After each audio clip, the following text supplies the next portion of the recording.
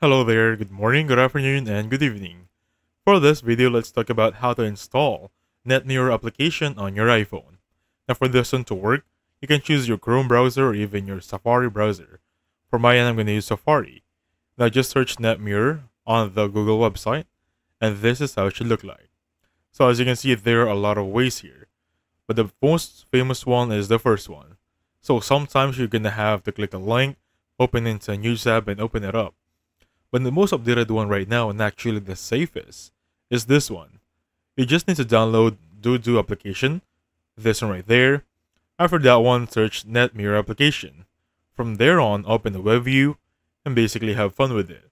You don't have to download anymore using a new tab or new link, basically using the Do application web view, and searching NetMirror from there.